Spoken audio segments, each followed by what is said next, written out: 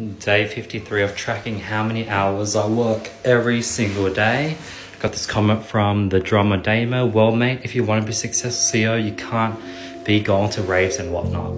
Yeah, I sort of have not been going to a rave in the last 4 to 5 years. And after going to this one, I actually think it boosted my productivity. Like, the day after, I was hella down.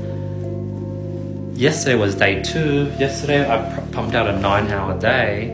Today has been the 3rd day since the rave. I feel back to normal. Today, I sort of accidentally snacked in the afternoon, so that stuffed up my routine, and then I ended up having an afternoon slump. But I did a 3-hour long podcast. It's currently 12:35 a.m. and let's see how many hours I worked. Yeah. It's currently 12:35 a.m. Okay, let's add this up. Damn, that was a 10-hour and 15-minute day. I think the last high score was 10 hours and 46 minutes.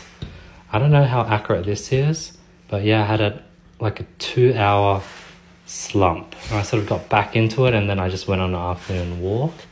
But I sort of procrastinated a bit in here.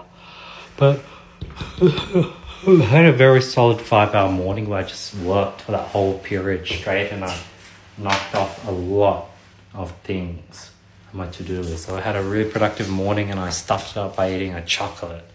But let's add the 10 hour and 15 minutes to my tracker. Okay, so I added that in, and our average went from 37.02 and it jumped up by 40 minutes. So that's a very good jump. It's 37.40.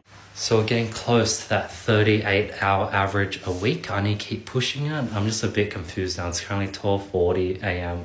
I don't know if I should sleep in so I can be productive tomorrow, or still force myself to wake up at 7 and just trug through the day. It's a bit tricky.